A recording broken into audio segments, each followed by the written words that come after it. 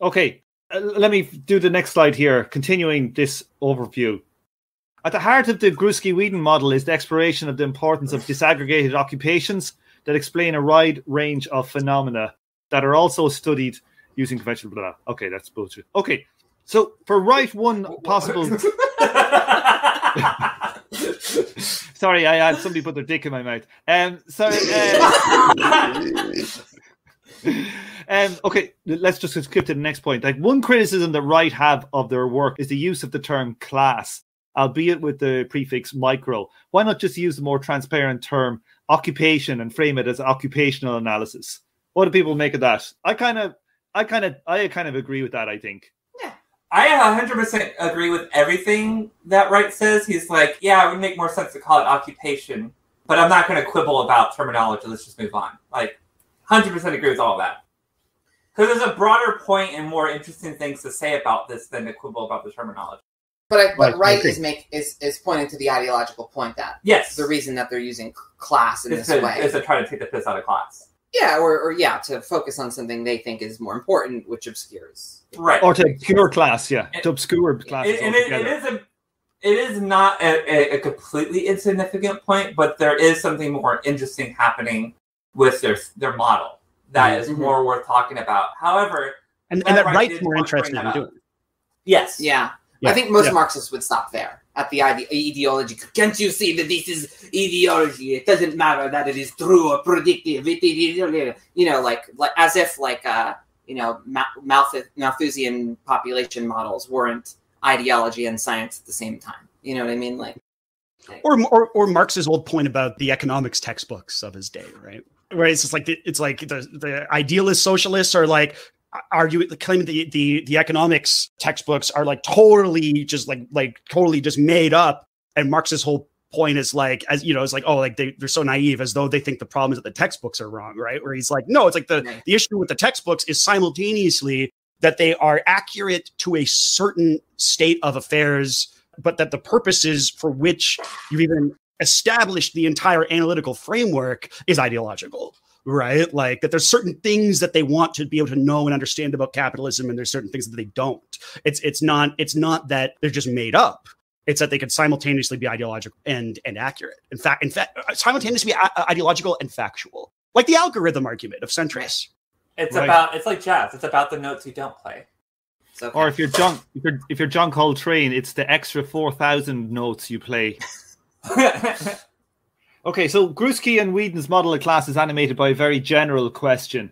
What is it about a person's location within a system of production that best explains the sorts of things theorists of class have always wanted to explain?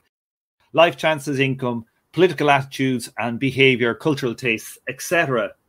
There must be, they reason, something about the homogeneity of interests, of experiences, and other conditions connected to a location that generates homogeneity of these outcomes. Most sociologists see this homogeneity as generated within big classes. Gruski-Wheaton argue that this homogenization, Christ almighty, I worked in a creamery with a homogenizer for milk, and I can't even say it right. When I think about homogenization, I literally think about mixing milk and cream. Like, it's the first thing that comes to my mind. It's a good metaphor. Yeah, mine too, actually. Yeah. The farmers' co-op that my father worked in, I used to work in, they were the only place left in Ireland that produced non-homogenized milk. There you go. Wow. Oh, dang. As long as it's pasteurized, man. Well, it's pasteurized, but you see, homogenized, when you homogenize, you break up the milk and the fat so much that the cream takes longer to congeal, and it takes longer for the milk to go sour. So that's why everything is homogenized. I actually didn't know that part. I didn't know that either, yeah. Yeah, so like our milk would like go off in about 3 days, and normal milk would go off in about a week. There you go. Okay. Oh, wow. But apparently it's better for your heart, non-homogenized milk, because the fat it's easier for your stomach to process it away, and it doesn't go into your bloodstream as much. There you go. That makes sense. It probably is very easy to get emulsified when it's just in clumps like that. There you go. Okay, sorry, last point. Most sociologists see this homogeneity as generated within big classes. Gruski-Wheaton, however, argue that this homogenization operates much more intensively at the level of detailed occupations. Like, I have no problems with any of this. Like, I can imagine that's true. I can imagine it's also not true at certain stages in history when material conditions cause what you were talking about, Bob, earlier, these disaggregation and reaggregations, and that they can be overwhelmed by the reaggregation effect. I think that sounds pretty straightforward. Anybody have anything to say in this, or have we covered it already? I think the only thing I can add is that if you can't pronounce homogeneity, just call it big homo and move on. So most sociologists see this big homo as generated in big classes. Unless you're Lacanian or Deleuzian, and then you have to, your starting point is that there is no such thing as the big homo. Yeah. Well, there we go. Well, what is there? Well, they're just wrong. Don't tell anybody. We need to grift off of them, and we're fighting big glomo homo by doing it, so you don't have to, or something. Fighting big homo. I'm trying to get down with big homo. Yeah, of course, honey. But yeah, we're leading the fight. Put it in our Patreon. We know that the Bernie Sanders campaign died, and so did the Corbyn one, and all our strategies are garbage. So we need all the money we can get. We're I don't know. I'm on the Jacobin train, babe. I'm trying to set up a... Let's throw in with the far right and and fight big homo and I want to be a red trad wife. There we go. I'm trying to get railed in a sundress this summer. That's right. It's very important. Anyway, I don't know. If you position yourself against big homo, you might get some extra Patreon bucks over the next 10 Birth years. control. Who needs that? I'm trying to fucking shoot out red diaper babies. Yeah, you need to keep up with population. That's right. Very important stuff. Anyway, back to Malthus, right? Esri, do you want to take this next slide then? Yeah. I actually didn't like saying things I mean instead. Yeah. I actually didn't put in any of the global homo stuff in the slides. I kind of left that stuff out. I thought the chapter. What? I didn't really understand the relevance of it in the chapter. Well, just in the middle of the chapter, right? It's completely important. It's kind of it does seem a little off base. Where he starts ranting about the PMC promoting big globo homo and trying to brainwash all kids into being trans. Yeah, I wasn't sure what that had to do with anything. I think it was just to sell books. Yeah. R.I.P. Eric Olin Wright. So the Grusky-Whedon microclass model. All right, one of my favorite things I ever said on air is that I just said that Robert Brenner's description of capitalism is actually motivated by a deep racial hatred of the English. That was fun. I didn't feel bad about that one. Fun and accurate. Yeah. So the Grusky-Whedon microclass model. The pivotal concept within this approach to class is occupation. For Grusky, the starting point for modern Durkheimian analysis is the unit occupation, which is defined as a group of technically similar jobs that are institutionalized in the labor market through such means as an association or union, licensing or certification requirements, or widely diffused understandings among employers, workers, and others regarding efficient or otherwise preferred ways of organizing production and dividing labor. So 1, some associations, 2, some kind of credentialing, 3, widely diffused understandings regarding efficiency or organization of production. The unit occupations are often generated through jurisdictional struggles between competing groups over functional niches in the division of labor. Occupation, defined this way, is for Grusky and Whedon a realist category that defines a person's location within a system of production. The categories are institutionalized in the actual practices of employers and associations. They are not simply analytical categories produced by academics. They see the reliance of invented analytical categories by most sociologists as one of the failings of class analysis that focuses exclusively on big classes. Just to sort of respond to what we've been discussing, this realist category and this emphasis on, I would say it's essentially a type of empiricism more than it is just positivism. Because a lot of Marxists are very positivist about their class analysis. It's just that they make these hard assumptions and work from there. This is an attempt to look at things that pop out at you in the world, I guess. Yeah. But one of the things I wanted to bring up was in regards to 3, I think what I thought of with 3 is I thought back to when I was working at Taco Bell, right? Or Subway, when I worked fast food. This is the widely diffused understandings. Yeah, but I don't know if widely diffused understandings is like an accurate term, but Okay. maybe a more accurate way to put it is like kind of the ways employers structure their training and their like monitoring regimes in order to maximize efficiency, and the ways workers in response try to undermine that. There's a shared cultural niche that you kind of gain working in fast food in America. For instance, like there's like very, kind of strict and long training actually at Taco Bell. That's like a lot of computer modules and like quizzes you have to do. More than I thought there would be. And then, fast forward a couple months later, my shift lead is like putting a metal fucking lid on the end of a broomstick and waving it in front of the sensor at the drive-thru to make our drive-thru times go down. So that way we don't like get in trouble with our boss and with the franchise owner. Yeah, but I think what Wright is referring to is more maybe you would think of as bootlickers, right? Like people that behave in accordance with this ideological understanding. So people who actually follow the rules of the Taco Bell training, basically. Yeah, more or less. I don't know. Am I wrong? Like, does that sound I mean, if that's the kind of anybody else thing that Gretzky and Whedon are talking about, their conception of this isn't realist at all. I would say. I mean, there's a lot of industries where people, especially before the labor market shortage changed, like before changes in the labor market, I met a great number of people who are extremely grateful for their jobs, no matter what they are, and did not kind of... Yeah, those people always exist, but when I was working at Taco Bell, this was 10 years ago. Yeah. This was well before the kind of shift in labor market. And I mean, I suppose, like, regardless of how somebody... It depends on the labor.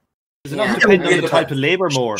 Surely it depends. Yeah, it surely would depend a bit on like what you have to gain by internalizing, management's understanding of the work process. And so it's like, I think that like, and this might be a place where like, you sort of see this move from like micro class to like maybe larger classes where it's like, if you're working fast food, right, there's very little material reason for you to internalize, right? Like for most people to internalize like management or the owner class's understanding of what you do, which might be a little bit different than if you're like, I don't know, like you work in a middle management type of position in a different industry where like you are, where you don't own capital, but like there's, you see the possibilities for like, oh, maybe one day I'll own a house, or maybe I'll get a promotion, or maybe I'll do this, like, and so there's going to be a lot of variation, right? Like how much, like Gramsci's whole argument around Fordism, the rise of Fordism, right, was like that, like the industrial automotive working class was going to gain certain types of benefits from an era of high mass consumption within their position that made it more feasible for them to go along with a class compromise after like management had liquidated all the communists from their unions, right? Like, but that's very different, I think, than like, oh, I'm working in like, like I'm making minimum wage or close to that. I've got no job security. And I'm also living in a system in which my like pensions and minimum wage and, like pensions and everything are being constantly clawed back. Right. So it's like, I guess it's very relational. I guess like the analysis has to be very relational. Yeah. Right? And so internalizing this management understanding is probably related to how much room for advancement you see yourself having. Probably. I don't know. I think like how much is housing cost at that particular period of time? What are like being in a bunch of arts industries, there are people that were just like not getting paid, just like fucking going into a hole that were like, oh, I'm so lucky to be here. Like I've seen a lot of like weird maladaptive shit that rhymes with this. And it probably, it has to be highly relational. It makes sense that probably the only person at the Taco Bell that thinks that way is someone who wants to be the manager. My shift lead was the one who taught me the thing with the metal lid on the end of the broomstick to make the sensor time go down. Maybe that's the widely diffused understanding. That is why diffused. Like if that was your shift lead doing it, then he was definitely breaking the rules, but he was definitely motivated to make those numbers look good for his boss. We're talking about positivism. We're talking about positivism here. It's like the stick and the metal as positivism for the companies. That's data, to understand baby. how things work. Yeah, but the other thing I would say is, well, it's not purely. I understand what you're saying. All these about the different kind of relational stuff and all that, but it's also like it fundamentally exploits people's kind of people. Lots of people have like pride in their work, you know. They like doing a good job. It also like whether that's bootlicking. I think you can have pride in your work even and not be a bootlicker.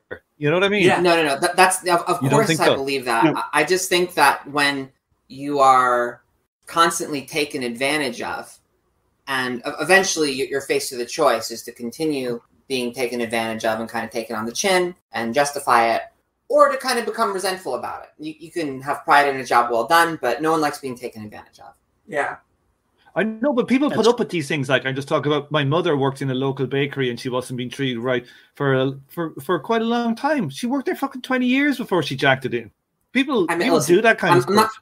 I'm not calling your mom a bootlicker. I'm just saying that, like, based on what Sophia was saying about Taco Bell, you know, like, and how little of a shit all the people cared there, then it, like, I think the phenomenon that is like broadly kind of, I don't know, distributed throughout the economy that Grusky and Whedon are talking about probably is more visible at Walmart or something, where it's similarly shit, but there is like, there is some real hardcore like ideology going on. And no, that's true. I'll bet you a lot of Walmart workers. Yeah, right. I saw that at Target. And there was some. You saw the anti-union propaganda. You went into it. I got shown anti-union propaganda, and I don't know why. I don't know how they could tell. Right. I don't know if I did have a conversation about social democracy with some like cute little.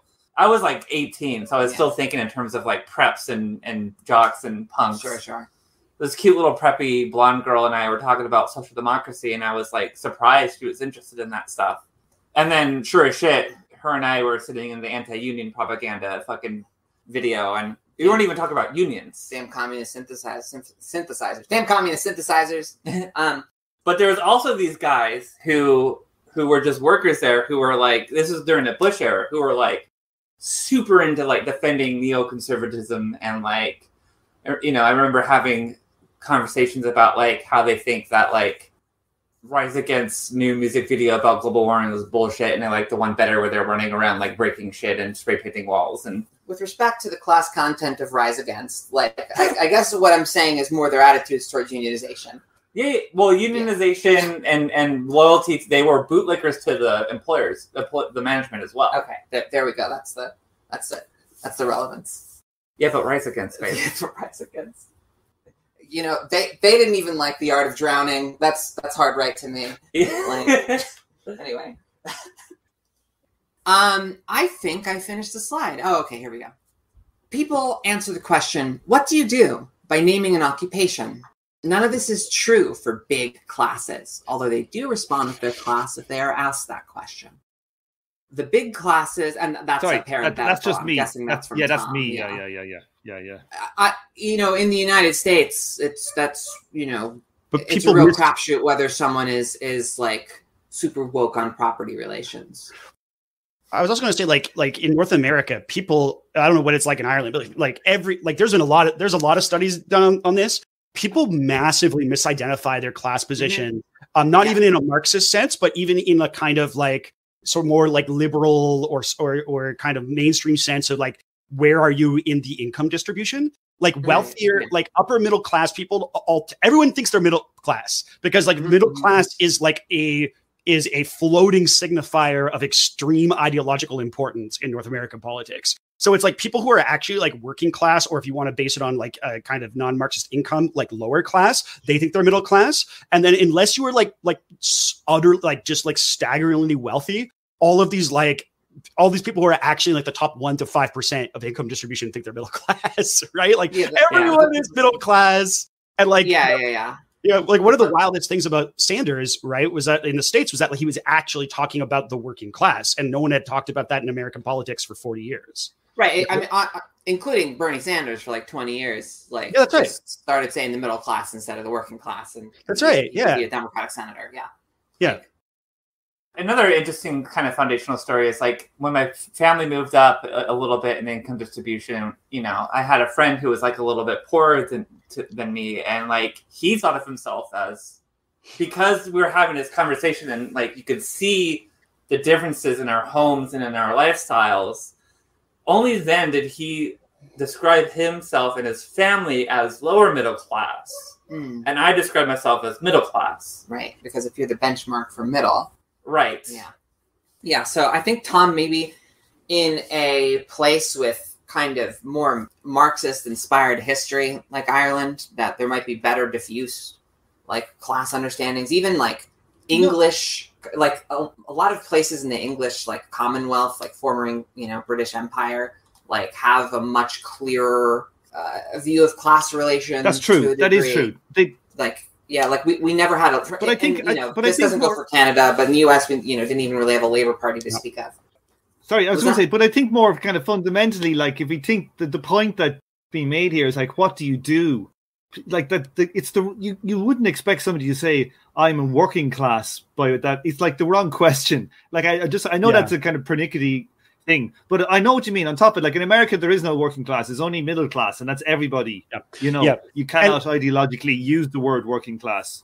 And in Canada, the right populists who are like taking over the Conservative Party, interesting enough, they have been the ones. So like, and this is another example of how it's like trying to understand of like the temporality of these sorts of claims, right? Like in what particular moments in capitalism under a particular regime in a particular place is one aspect of the analysis more salient than the other, right? Because like now that everything is in crisis in Canada, the right populists are talking about the working class. Right. And it's actually like the Liberal Party that wants to keep talking about the middle class because they see the middle class as like their basis of support. So it's like, it's the far right people who like came up, interesting enough, under like Koch brother funded Canadian think tanks who are like now out there talking about like how they're going to like help the working class and how they're going to help the working class is like deregulate crypto and defund the welfare state, right? Like, yeah, because it's a crypto nationalist dog whistle, and unfortunately, like class politics in the 20th century, like slides into this reactionary form that they can recall much easier than communists. There's a similar trend in the U.S. as well. It's a little bit more diffusing kind of bong rip with the role that QAnon plays here, and like the kind of like populist takeover is Trump, and Trump is just a user. Yeah, but I would say like earlier, like in the 90s or something, if anyone was talking about workers, they were comparing it to like welfare state, like people that were benefiting from the welfare state and trying to attack those parasites. They weren't saying it, in quotes, they weren't using that worker's identity to attack the bourgeoisie. That's also kind of like the redneck revolt thing that we were trying to do, is that you saw a lot of, there's kind of this like thin slice of like using income distribution kind of lingo, like lower middle class, kind of like skilled workers, people who are like mechanics and service worker, like people who service like machinery and stuff like that, who tend to cut kind of right, actually, because they see themselves as being threatened by taxes and welfare recipients as taking up resources that they're trying desperately to hold on to, whereas people who are lower than them only benefit from these kinds of services. So, yeah, and Redneck Revolt was an anti-fascist group you were part of that practiced this differentiated appeal, right? Of this anti-fascist like. So we would go to like gun shows, and you would see people who are probably genuinely like working class, throwing in with these petite bourgeois people about Hillary Clinton is an evil cunt or whatever kind of discourse that we actually kind of agreed with them on, but also like so is the right wing candidate you favor as well. Anyway. So I'm going to just go ahead and endorse that there's an empirical resonance that occupation has that the big classes don't, in times when I guess there isn't like tumult over the food supply or something. Yeah. But like 1968 in France, there was no tumult over food supply. So it's not necessarily just food supply. No, you're right. But there was a government that rose and fell in like, living memory that was that was beholden to the Nazis, and then a bunch of them were rehabilitated. Like there was a lot of reasons. In that case, it wasn't like famine; it was more like political instability and war that set that up. Like the French government was like falling every couple decades. You know what I mean? Was it? But de Gaulle was quite stable in his power, though, wasn't he? Not he like was stable enough to. Yeah, well, he was stable enough to withstand May '68, but he fled. You know what I mean? There was a point where it looked like that wasn't the case. So I guess to change my thesis a little bit, it's not just hunger, but it's any of the violent destabilizers, war, or say like the end of like it can be political crisis too, like say it can be political Portuguese crisis, Portuguese Revolution. I guess Revolution. I think I'm borrowing some analysis. I'm borrowing some analysis from a book called The Great Leveler that talks about reduction of social inequality being tied to big violent events like famines, pestilence, like diseases, revolutions, or wars. That's where I'm coming from here. But yeah, so just to reform my thoughts, yes, it can be political instability that brings people there. But I mean, I think while you bring up a good point, Esri, I think also the point that Tom brings up with that parenthetical is somewhat fair. It's like it's a basic research methods kind of point, or like critique of research methods. Like, what kind of question are you asking is going to determine what kind of answer you get. And doesn't Eric Olin Wright know it? Yeah, his middle period is all sort of like developing a concept of class that's sort of like a 9-location grid, and then doing all this empirical research on it and he does broadly think that there are like political correlates to class relation understood in a Marxist way. They're sort of weak.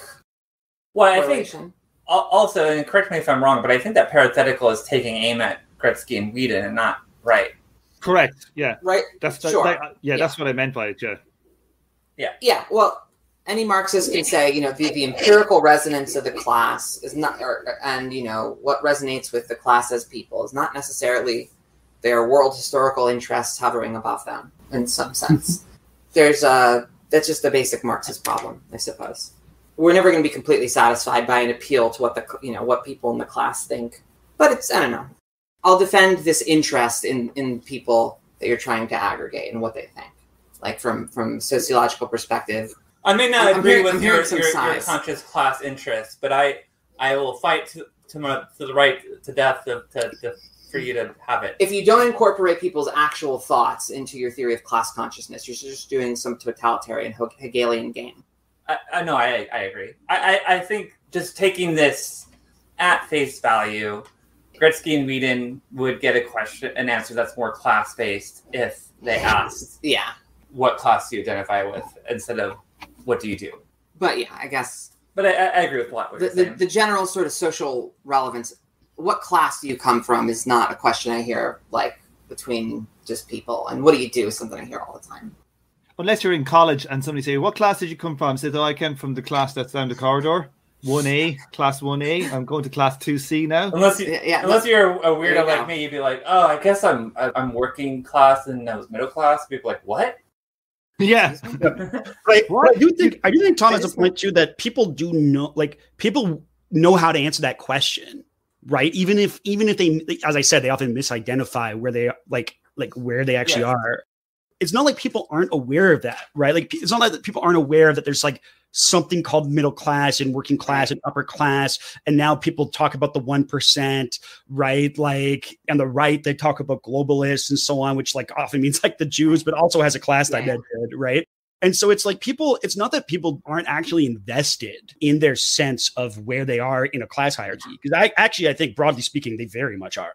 Right. They don't just think of themselves as within an occupation. And the idea of becoming a middle class or maintaining a middle class status continues to have an extreme level of ideological salience that exceeds what the kind of shade that Gretzky and Whedon are throwing, as though it's like only sociologists that think about class. I mean, that's like, come on, that's horseshit, right? Like even the more basic interaction with people outside of academia demonstrates that's not true. Sure, but people are often correct about their professional interest because it stems from their everyday life experience and what it means to butter their bread. And they're usually fucking wrong about their long-term class interests. That's correct. Like, yes. In a way that Marxists will be like, actually, I've derived the perfect formula from, German metaphysics to actually explain to you your real class.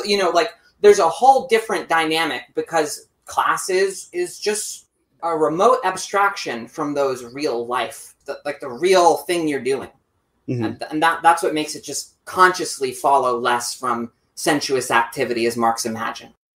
When you're seeing a workers' movement pop up as Marx was, it was kind of easy to think, well, shit, these huge determinants of life chances, that's going to be the huge determinant of consciousness. That's a nice, clear theory. And it makes sense for its time. It makes sense for its time. It has faith in human reason to kind of deduce their better angels of their nature, in a sense, to not just go in with their, basest short-term interests, but to have a more expansive view of their interests. And, Marx is maybe a little optimistic. Well, I think the damning thing that happened was that, the state clamped down on the workers' movement. And in America, it was made illegal to be a communist or an anarchist in the union. And I don't think that changed. I just have one comment from Guillermo in the chat that the Portuguese Revolution was because of a colonial war, among the other factors, but it was the trigger.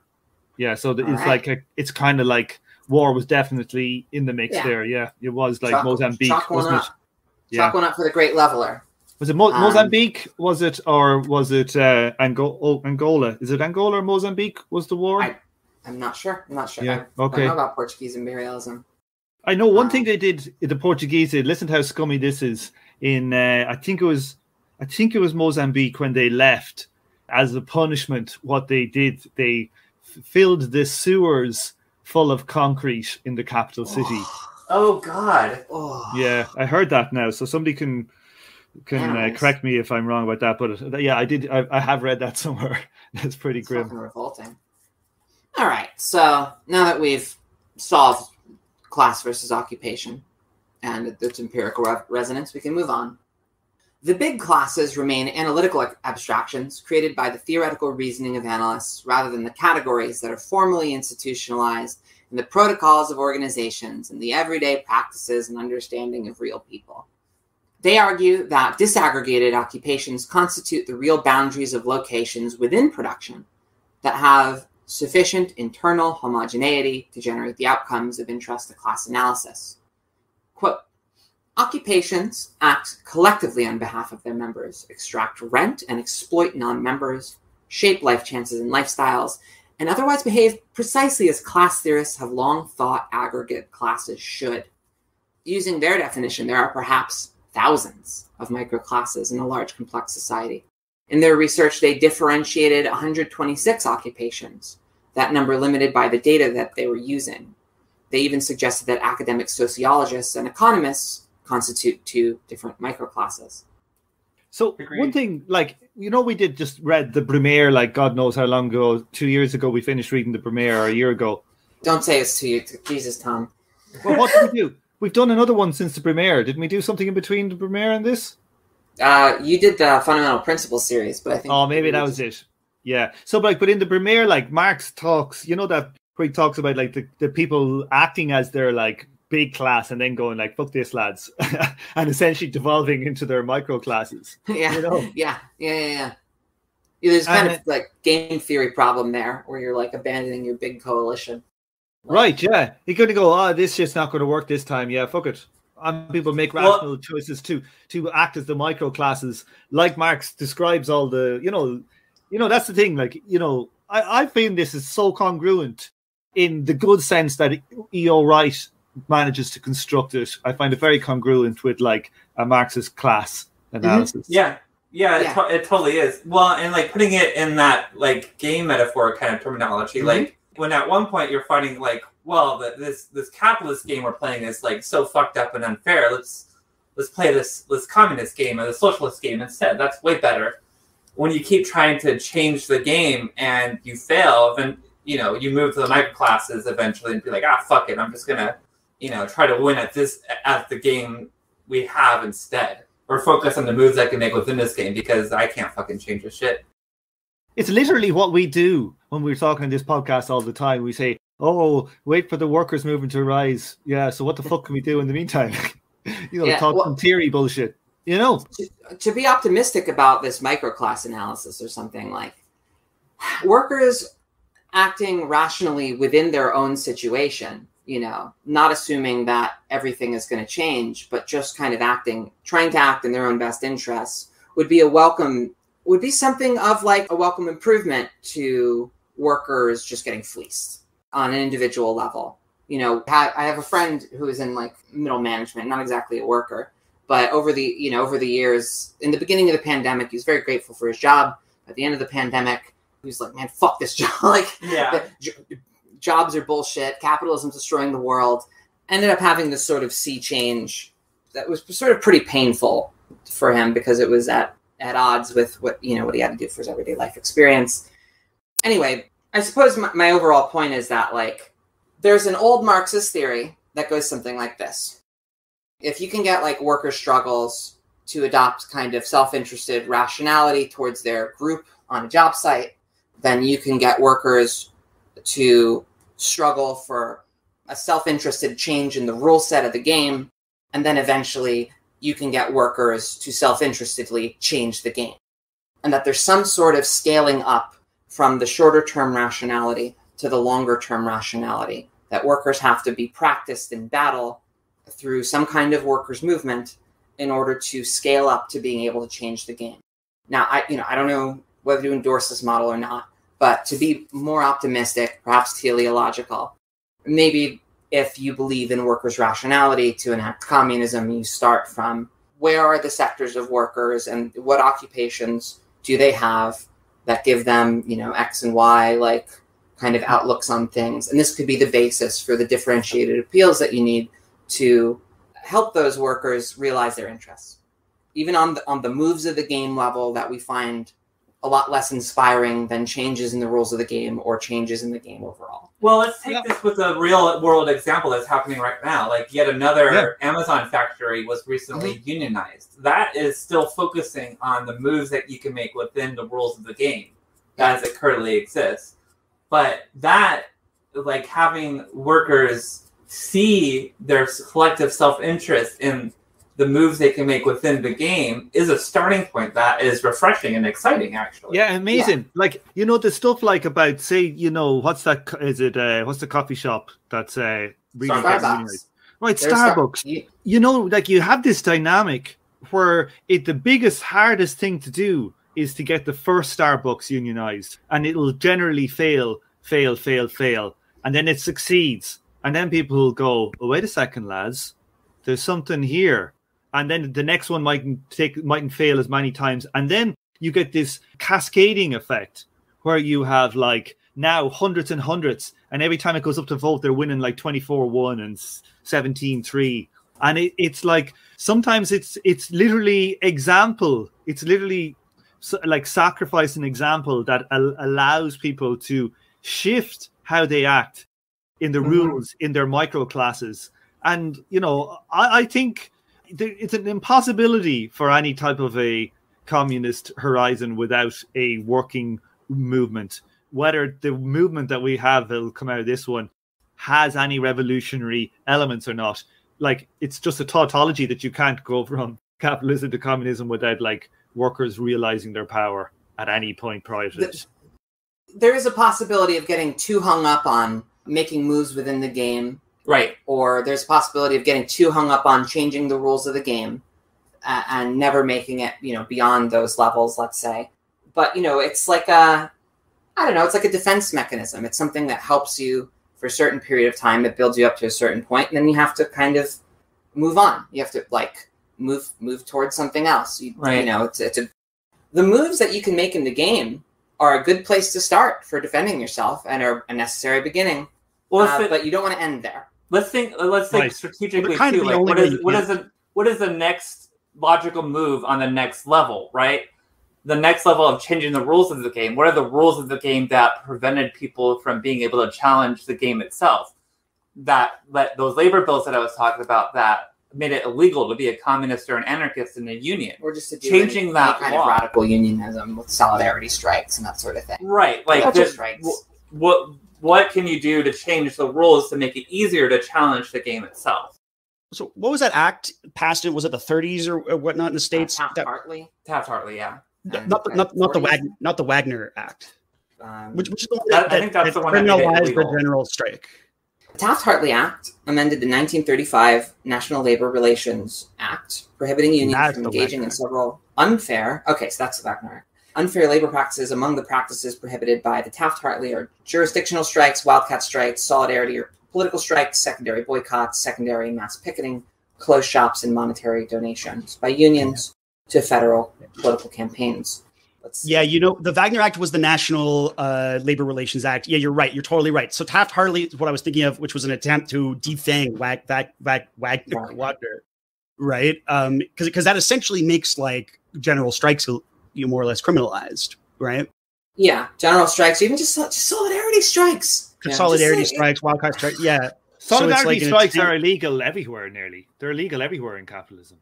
So that's in England, those are solidarity strikes are legal. But like the thing is, solidarity strikes are illegal until there are solidarity strikes, and then no one can do a fucking thing about it. Yeah, but it's ultimately it's something to hold over labor union leaders to be like, oh, you can't do this, and they're like, yeah, I guess we can't. Whereas when they do it anyway, like they're not going to arrest every union member.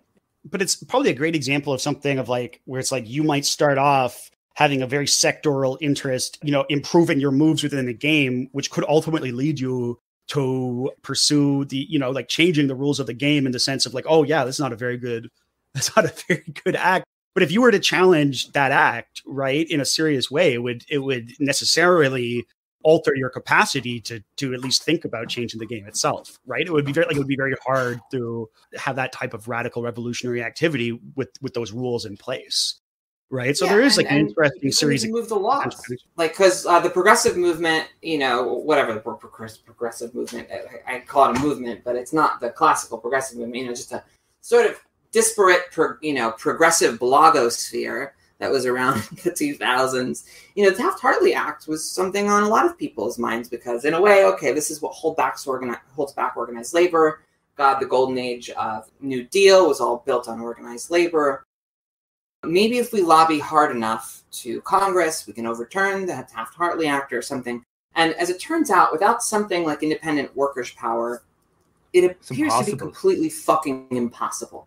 Yeah, and I'd even go further. Like the thing that will actually get rid of it won't be probably political reform. It will be kind of semi-revolutionary behavior. Like I've just been reading like Rosa Luxemburg on the mass strike in Russia, and you just see like what happened. They, unions were illegal. And they just literally went everywhere in like these lightning spreading, and there was just like mass strikes and like all this stuff. And they got all the union laws pretty much fucking changed for a while. Like that's the kind of way that in reality worker power will I think will probably manifest itself, and not a load of progressive bloggers fucking saying, oh, we'll get rid of the Taft-Hartley Act. You know what I mean? Right.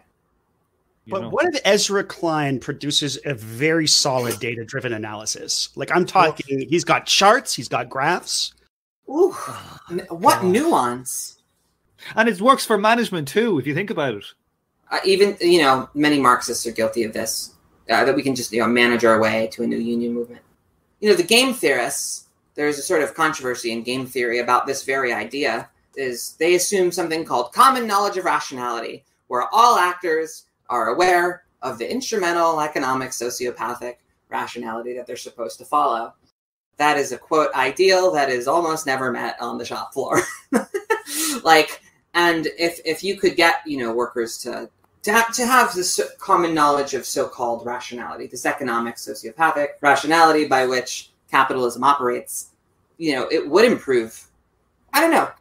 Maybe I'm excessively naive, maybe I'm idealist, but I think it would improve the quality of worker struggles in a just basic game theoretical way. Of that assumption would then be met, and people could take moves with their interests, like insight in the way that robot Marxists kind of wish they would, at least on the very least on the level of their everyday lives. I think you were going to say, Bob, at some point, that the moves that people actually have available in their lives are the moves within the game. It's the only thing you can really think through as an individual and try to carry out. Everything else requires a level of cooperation that you may or may not be able to secure. Yeah, I think that's right. And I think there might be conditions under which that level of collective cooperation is easier to develop institutionally, like socially. But I also suspect that moves within the game might play a role in might be a necessary role, like a necessary step. Like you can't get to that second level of activity from nowhere, right? Like from abstract void of analysis, right? Like, I mean, getting to change the rules of the game at this point feels about on the same level as changing the game in terms of, our prospects for doing so. Look at the complete dearth of options the mainstream Democratic Party has for, wait, protecting abortion rights or something, right? Wait now. Imagine mechanism. How big would the squad have to be, Esri, to get them to pass Taft-Hartley? Or at least twice as big. But even if you had everybody that was like the squad in power, not in power, but in the Democratic Party, and there was 300 of them, half of them wouldn't vote for it. Well, yeah, right. Yeah, because there's no. It's very hard to imagine a path there that doesn't rely on some kind of, institutional workers' power, or at least some kind of very live, sudden revolutionary threat coming from either the left or some kind of terrifying populist thing that steals the socialist appeal for ultranationalism. It's almost impossible to see any concessions.